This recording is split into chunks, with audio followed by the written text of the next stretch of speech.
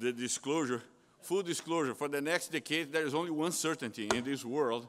Peter Marcos will be here leading this the 41 Steel Success Strategies Conference. Other than that, we don't know anything about it, but we'll try to figure out. So that's the goal this morning. So let's start with the map. That's what I finished last year. So it starts with the two countries that are most influential in terms of what's going on right now. One is Australia, the other one is China. China is still very focused on keeping employment at all costs, keeping 1.4 billion people quiet, calm, and not fighting inside, is still rowing ahead peacefully, and employment is key. So they found a big enabler in Australia, sending them artificially cheap iron ore. This day is coming to an end, and things started to change when the two majors that, by the way, control this commodity. This is not your usual commodity. This is not coal. This is not pork bellies. This is not soybeans. This is iron ore. Three companies, Vale from Brazil, Rio Tinto from Australia, and BHP from Australia, together, they are more or less into the 800 million tons a year level. So they can do whatever they want with the commodity. And until last year, they were destroying prices on purpose. This thing is changing. But that's the picture at this point. Cheap iron ore feeding China, enabling inefficient capacity that should be long gone, is still be operational because it helps keep employment. And what happens next? Dumped steel. You add subsidies, you add government interference, all kinds of facilitations to produce and keep producing, exporting and keeping exporting. And a big majority comes to the United States, to Europe, disrupts the markets in Japan and South Korea, and make these countries also to become exporters against their own will. But I would be remiss if I would not mention Vale from Brazil. Vale is the biggest producer of iron ore, or will reclaim their role as the biggest producer of iron ore as S11D, the Serra Sul Carajás, starts operation this year with a nameplate nominal capacity of 90 million tons a year, of 66% iron content. So Vale could have been doing a much better job in terms of keeping this market under control. But they elected not to. I hope that they're changing directions. I'm still a person of a lot of hope in my heart, so I believe that the right truth will prevail and the right things will be done. But that's the picture. That's why we have a dumped steel. Now let's talk about what we call the unlevel playing field real quick. This is not be the core of my presentation, but we need to address why the playing field is so uneven. Main reason, the Chinese steel production hurts the environment. Not the Chinese environment, but the world environment. The production of steel in China is basically sinter-based. That's sinter feed fines of iron ore. It's not a mountain in the Himalayas. This is just a pile of sinter feed fines sitting at the port in China. Sinter feed fines doesn't go inside blast furnace. Sinter feed fines feed sinter plants. This is a sinter plant. But you see a lot of black smoke going out of the sinter plant. And the sinter feeds the blast furnace. You probably in the back, you guys can't see the blast furnace. Yeah, it's hiding behind pollution. That's the blast furnace over there. Just to make sure you see the blast furnace. We don't use that here. We don't use that in Europe. We don't use that in the first world. So we can't talk about China being a market economy. We can't talk about a level playing field when this is the steel that China is sending to the world. So it's funny when my friends in California, they buy stuff made in China, believing that they are protecting the environment and driving a Toyota Prius. And they believe that they are doing a good thing, pushing manufacturing into China. Until they fix this, there's no way we are going to allow them to be market economy. So anyway, the Chinese is exporting dumped steel and pollution to the world. A lot of the problem for the next generations in terms of the carbon footprint, in terms of pollution itself in general with PM 2.5 is coming from China. That's a fact. Breathing in Beijing is equivalent to smoking 40 cigarettes a day, like I used to do until I was 39 years old. And if I had continued, I would not be here today. So thanks God I came to California. It was in 1998 a place that was impossible to smoke. I ended up quitting. And, but anyway, if I were in Beijing, I would still be doing that, even though I'm not smoking anymore. So, and we're talking about PM 2.5. This is the particles that are smaller than 2.5 microns. They are so small that they go deep inside the lung. And from the lung, they go into the bloodstream. So PM 2.5 kills. So in any given day, and that's just a picture of one day, that's December 13, 2015, but could be any given day. That's the map of PM 2.5 in China and South Korea and in Japan. So you'll see that in Japan, it's almost all green, and green is good. Green is clean, except for the small industrial region around Osaka. That's a very heavily industrialized area of Japan.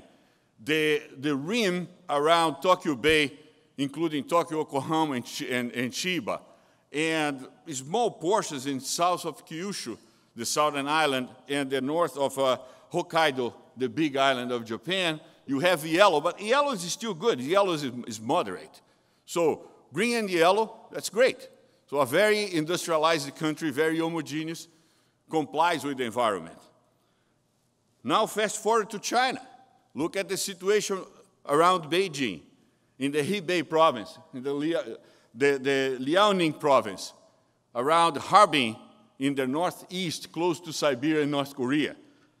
These are areas that are between purple and brown. That's when human beings cannot even breathe, cannot even live. Theoretically, they should wear gas masks all day long in order to continue to be alive. So the situation is dramatic. Why it's not being addressed? Because we have other more urgent things to be concerned about and a lot of distractions that are put in front of us.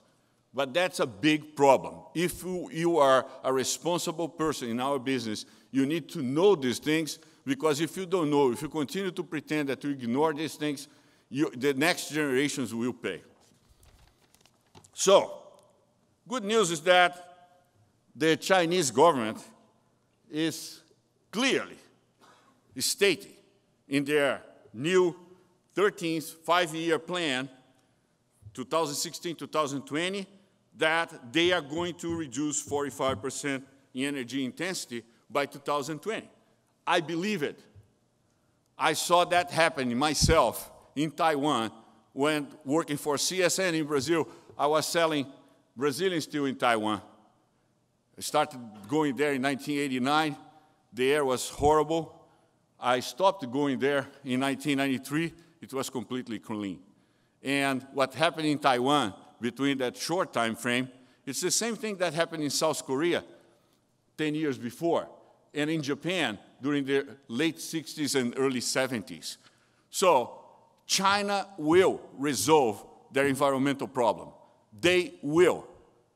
They will, because that's the right thing to do for the Chinese people and for the world.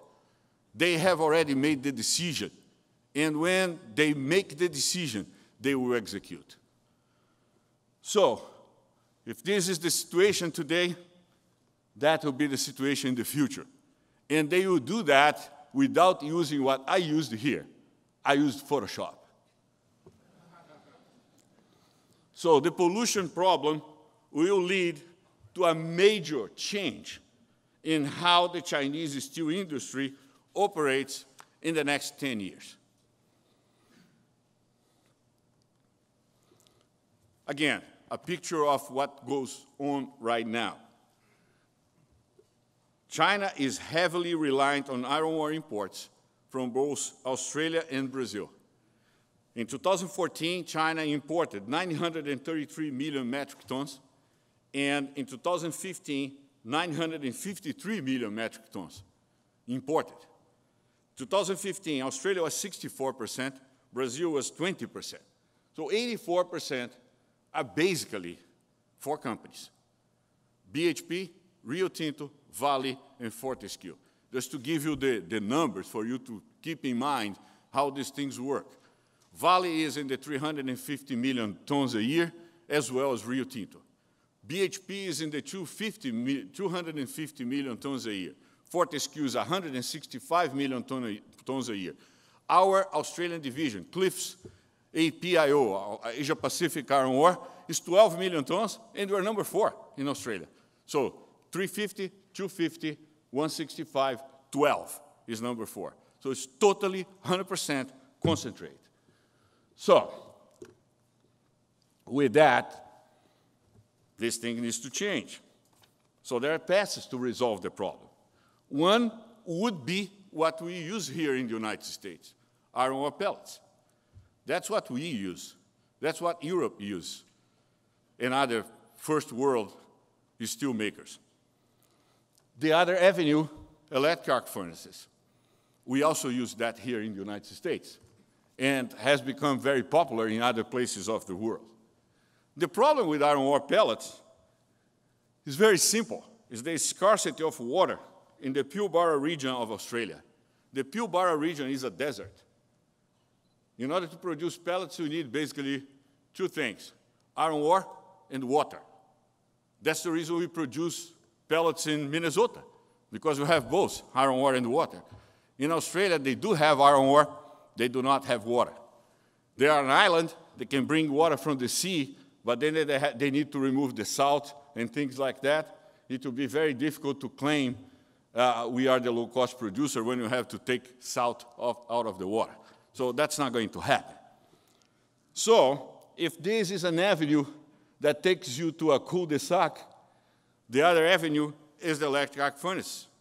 Electric arc furnace, you need basically two things. You need scrap and you need electricity. And China will have a lot of scrap.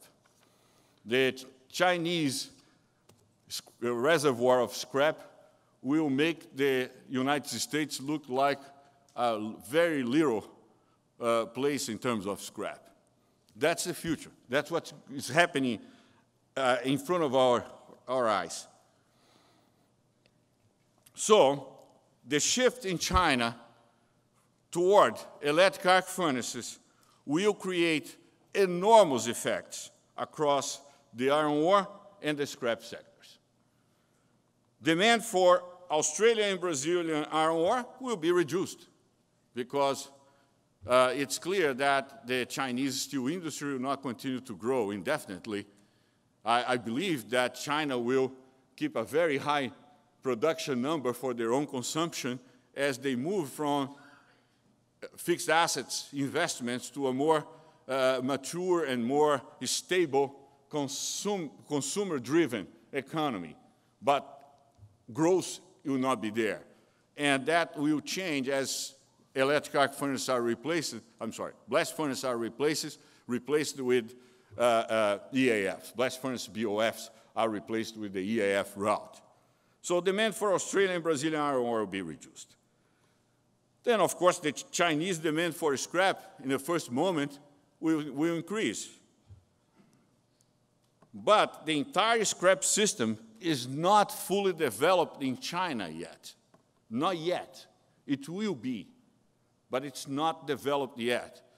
Scrap is a complex issue in terms of collection, processing, distribution. It's not as simple as it looks like. It looks simple in a country like ours, but it's not that simple when you don't have it or you don't have the infrastructure to move scrap in a timely basis and the right scrap at the right moment. So we're going to have a moment that we are going to have blast furnaces going down, EAFs going up, the need for scrap and no scrap available yet. That will have a major impact in the country that has the vast majority of available scrap to be traded, and that's the United States.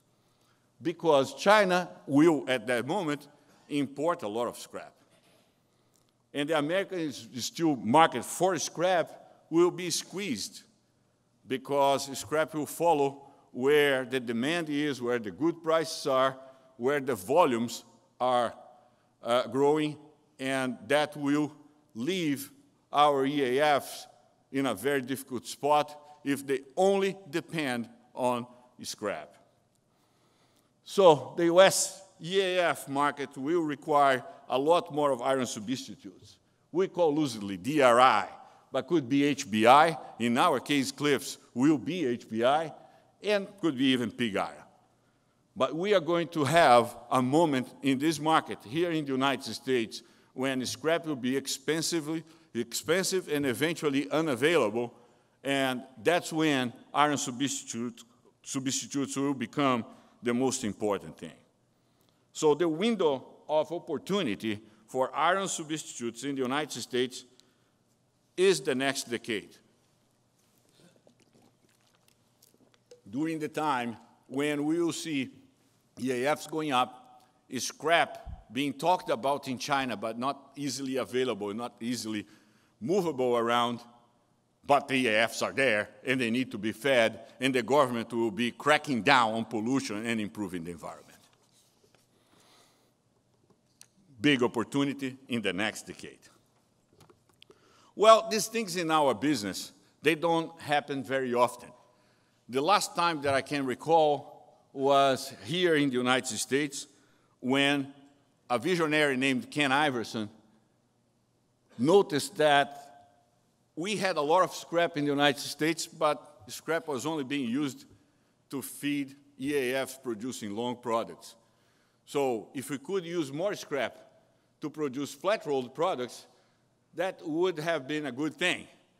Technology was available. As much as the DRI HBI technology is available today, we heard a lot from Midrex and from Tenova today and yesterday.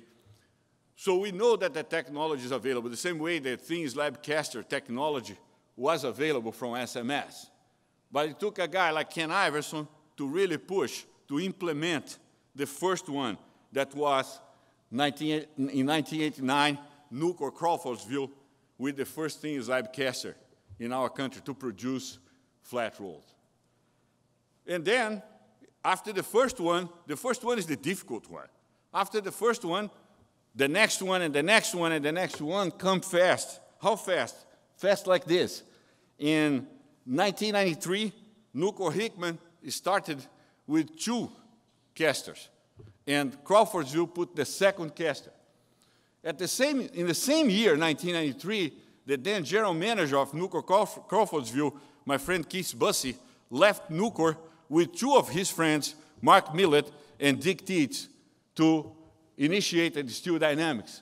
And the Steel Dynamics started in 1995. After that, it was all growth. Since 2005, more than 50% of the U.S. crude steel is produced via EAF. Situation right now is what you see on the right side of this picture. 37% via blast furnace BOF, 63% EAF. During the 80s, when we were just long products, it was the opposite. 36% EAF, 64% blast furnace BOF. It all started with Crawfordsville, 1989, Ken Iverson, SMS. SMS didn't push, Ken did. So, how can Cliffs benefit from this entire thing? Like this. First, China begins a serious crackdown on pollution. It's starting. It's at the very beginning. It's not so easy to see at this point, but it's happening as we speak. And it will take speed very quickly. Keep in mind, it's part of the 2016-2020 plan. And the president of China, the big shot, wants this done. It's going to happen. I have seen personally him talking about. That's impressive. We don't see that happen even in very green countries like the United States. We haven't seen President Obama or any of his predecessors talking about what's going to happen with the manufacturing basis of the country as far as pollution. We see a lot of stuff related to unimportant things related to the environment, but not a major overhaul in terms of how things are done. And in China, that's the way they are planning to do. Second, the government in China will invest in energy and natural gas infrastructure. It's also starting. So it's not like something that we are seeing from reading stuff that's not available for us to read. It's right there. It's happening right now. Next, EAFs rapidly gain market share from blast furnaces. Why rapidly? Because it's China. They build fast, and they build right. They don't take too much time to do what's right. Next, Australia will have nowhere to sell the massive amounts of seaborne fines that they will sell. And they will have no option other than selling less for a higher price, making more money than they make today, but then they can't defend the market share. They can't pay their shareholders with market share. They have to pay their shareholders with return on investment, with EBITDA, things like that. So market share is not a goal in itself. So that will help Australia as well. Next, the global scrap market will tighten a lot. Because like I said, the very first thing is not to create a beautiful system to collect and distribute scrap in China. It's to get scrap. And the easiest way to get scrap is showing the money, importing scrap into China, and using the scrap that were supposed to be destined to the EAFs here in the United States. So that will make scrap prices here to increase. Not next week, not tomorrow, but in the next decade. Scrap will be sometime during the next few years, into the next decade, scrap will be a very, very expensive commodity. What about us? Cliffs.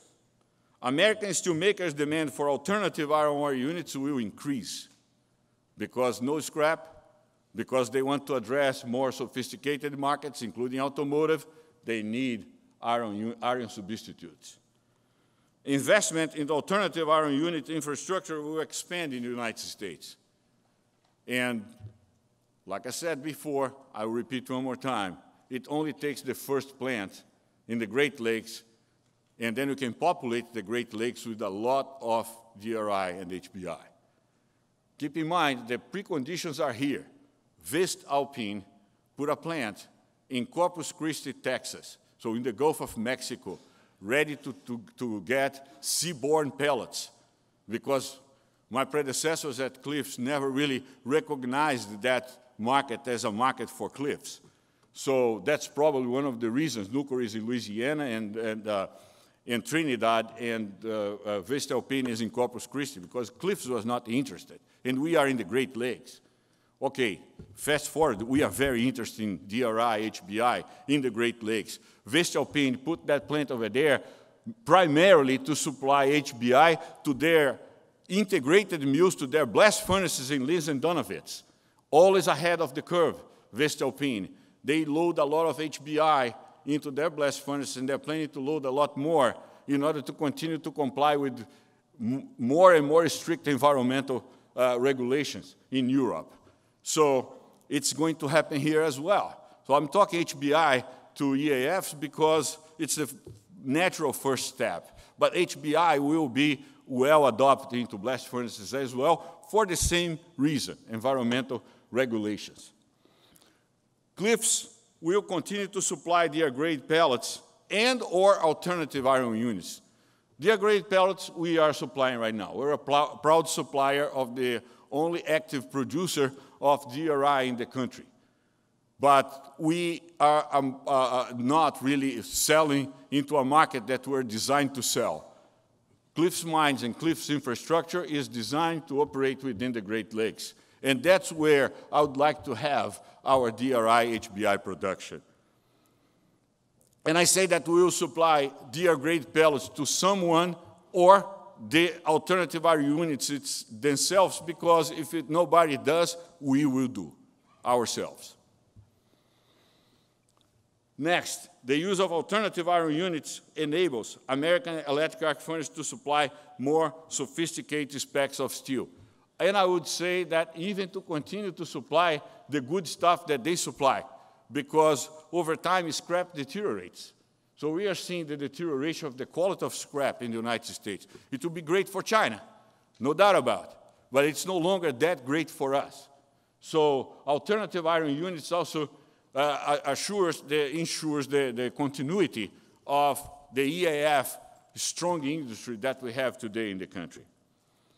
And last but not least, Cliffs will become the go-to raw material supplier in North America for both the BOF blast furnace route, as we have today, and also for the EAFs. A few conclusions. First one, the current serious environmental problem in China will be resolved by the Chinese, because it's the right thing to do, because the government in China has already recognized that, and because the Chinese government wants to do the right thing at the end of the day. Second, like in the United States 30 years ago, China will have enough scrap to support a big move toward EAFs. That's for sure. China will be the biggest scrap mine in the world, the big scrap reservoir, like Peter Marcos likes to say. However, the domestic scrap supply chain in China will have to be built, because it doesn't exist yet. And that will take a decade or so, 10 years or so. In the meantime, during the next 10 years, we'll have a big window of opportunity for iron substitutes in the United States. We only need two things. Like at Crawfordsville 1989, we need the technology and the will to do it. Now we have the technology, the iron ore, and the will to do it. Cliffs will do it. We're going to have a lot of DRI, HBI in the Great Lakes in the next 5 to 10 years. With that, I will stop, and I'll be glad to entertain your questions.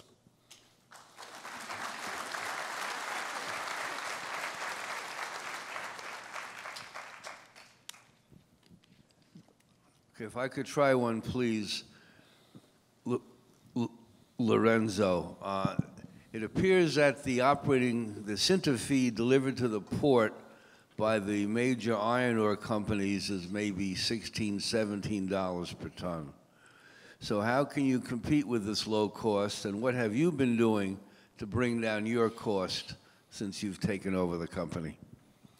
Well, the 16, 15, 17, or 9 come from S11D.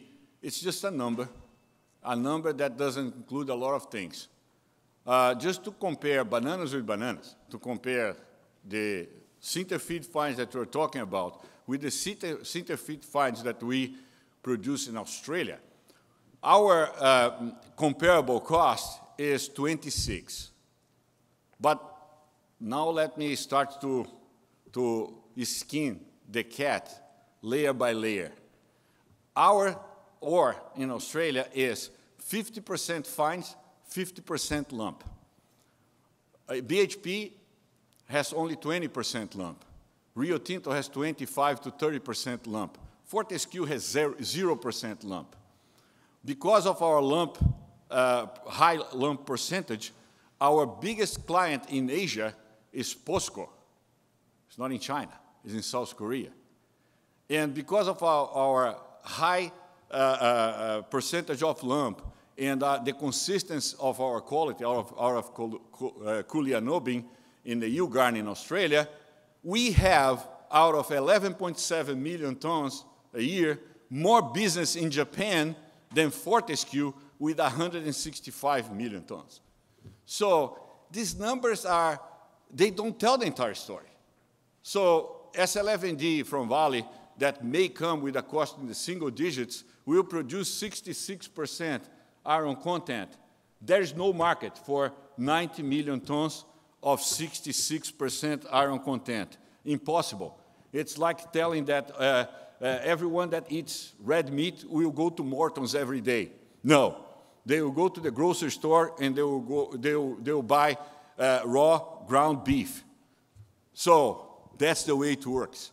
So these numbers don't say a thing. At the end of the day, among the three companies, Vale, BHP, and Rio Tinto, last year, they destroyed 290 billion, with a B, US dollars in market cap, and it was an act of self-destruction. So much so that the changes had already started in both Rio Tinto and BHP. So forget about these numbers, just numbers. They don't reflect reality. This is Sujit Sanyal. I'm from ArcelorMittal, Long Products. I'm sorry? In Contrecoeur, Canada. Yes, sir. It was a very good presentation, Mr. Goncalves. I like that. We produce 1.5 million tons of DRI in Contrecoeur, as you know, and we make 2 million tons of steel. So it's very heartening to see the future of DRI. But I'm a little bit concerned about the availability of DR grade pellets, because as you know, DRI should have low silica. And what we see is that the availability of low silica pellets is going down. And one alternative would be to do beneficiation from the existing high silica iron ore grades. But that is very cost effective. I mean, is very expensive projects. So what are your thoughts? How do you, if in North America, let us say 50 million tons of steel is now converted to DRI EAF based, then you require probably 80 million tons of iron ore with very low silica. So where do you get this low silica iron ore pellets for DRI making? At this very point, we are in production, in regular production of DR grade, low silica DR grade pellets to our sole client out of our North Shore mine in Minnesota. We know that we can produce a lot more. We also know that we can be competitive selling as we are selling. We're making money. We're not selling at a loss by any stretch of imagination. But we can be a lot more competitive inside the Great Lakes. So when we put our first DRI facility in the Great Lakes, and then the second, and then the third, we are going to continue to grow our production of DR grade pellets in Minnesota. We are very confident that not only North Shore, but other iron bodies in the state of Minnesota are extremely good to produce low silica DR grade pellets. Very coarse ore, very easy to separate the silica, flow sheet extremely friendly in terms of producing the pellets at very low cost. So no worries, we have the ability. We just need to have the first DRI facility in the Great Lakes. Good morning, Lourenco. It's Corina from Modern Metals. How are you? Good, Maya. Good morning. I have two small questions. One is, have you chosen a technology partner yet for the new plants, the DRI plants? I will give you a small answer. No, not yet. Okay. Also, would you choose to build them near the mines or near maybe your largest customer? My first preference is to build near the mine, because that will shorten the freight between or the transportation logistics, if you will, between the pellet plant and the DRI facility. Because in the Great Lakes, Maya, if you are close to one client, you're going to be far from a lot of other clients. And we have already identified at Cliffs a number of clients that already buy from sources like Venezuela that are not reliable by any stretch of imagination, already buying. In a radius of 300 miles, we can serve more than 50 clients. So the opportunity is right there. But we need to be close to the mine because we need to control costs. Thank you very much. Thank you. So I'll try another one, please. We have the integrated steel mills, the United States and Canada under siege, Stelco, Algoma, and a number of the plants in the U.S., some of which are shut. What is Cleveland-Cliffs able to do to enhance the survivability, improve the economic position, change the climate where your clients are not disappearing? That's a great question. I think we have been doing a lot, so I'll be glad to mention one by one. First of all, the current situation in terms of idle capacity in the United States among integrated is extremely uneven. We have one company that has 2 integrated plants shut down at this point, and that's what U.S. Steel, with Fairfield and Granite City, and coincidentally, they are not our client. So we are not being affected by that. U.S. Steel is self-sufficient in pellets. So for the ones that are dependent on Cliffs, we have a re-established long-term supply agreement with SR Algoma. It's our client. We have a very well-established, a great, mature, friendly, and very professional relationship with AK Steel, our great client, which I believe that will continue to grow business with Cliffs. And their decision to keep the Ashland blast furnace shut down is completely independent of what we can do for them. But we can do things, and we have been discussing, myself and Roger Newport, who is here. So thank you very much for being here for my presentation, Roger. So we continue to work together to create alternatives to bring Ashland blast furnace back. But ultimately, that's Roger's decision, and no matter where he goes, I'll be very, very respectful and supportive.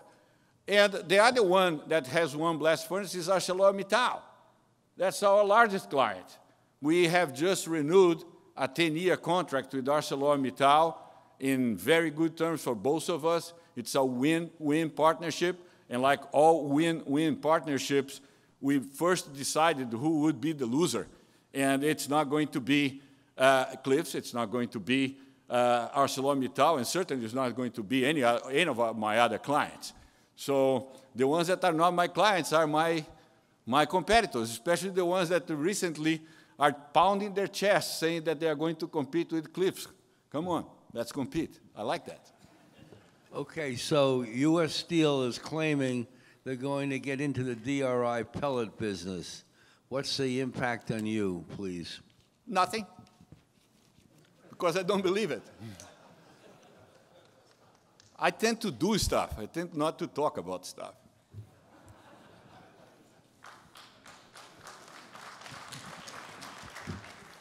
I believe that the audience agrees with me. Okay, maybe the last question. Where are you getting your money, Lourenco? Look, I should have. Look, I left Brazil in October of 1997. I made the decision to come to the United States. I landed here in January 13, 1998, to stay 1 year. I'm still here. How many years? I don't even know anymore. 18 years later, I had no intention to go back. After 3 months, I told my wife, we're not going back. We can sell our house in Brazil because we're not going back, and she agreed with me. So you asked me where I'm going to make my money. It will still be here in the United States, running companies, creating business, preserving jobs, creating more opportunities for the steel business in the United States, making great friends, and we're not done. We have a lot to do. Money is just a consequence. Thank you very much, Lourenco.